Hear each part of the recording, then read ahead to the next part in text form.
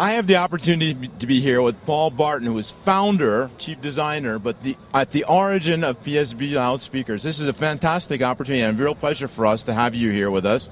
In fact, PSB is a company that was founded by you 35 years ago, is that right? 1972. PSB started as a small company and been dedicated to producing loudspeakers of high quality for that period. And right this year we're introducing a new series of product called the Synchrony series, which encompasses 7 models ranging in price from $1,400 up to $4,500 or $5,000, and it consists of 2 models based on a 3 models based on a 6.5-inch platform, a bookshelf, a tower, and a surround, and a center channel, along with a 6.5-inch platform, the Synchrony series 6.5-inch bookshelf, 6.5-inch center channel, and 6.5-inch tower.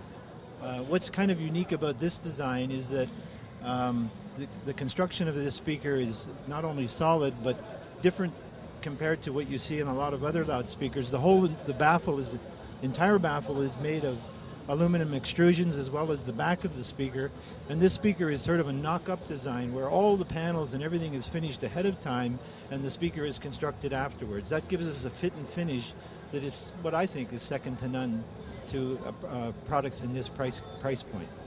Okay, so you're one of the first pioneers in Canada for home theater and high-end speakers, then. Yes, I like. Can I say that? Yeah, I'd like to think of PSB as sort of a seed company for a lot of activity that is well known internationally, that is stemmed from research and product development that's occurred in our industry out of Canada. So I'm proud to say that PSB in 1972 was one of the first companies to be involved.